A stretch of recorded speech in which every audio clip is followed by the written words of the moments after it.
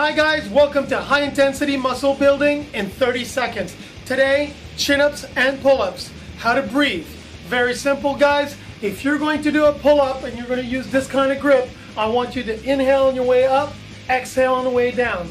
If you're using a neutral grip, you're again going to inhale on the way up, exhale on the way down. Of course, it's going to change if you do a chin-up. If you use this kind of grip, I want you to exhale on the way up, inhale on the way down. Like that, you get maximum contraction, maximum muscles. Thanks you guys. See you next time.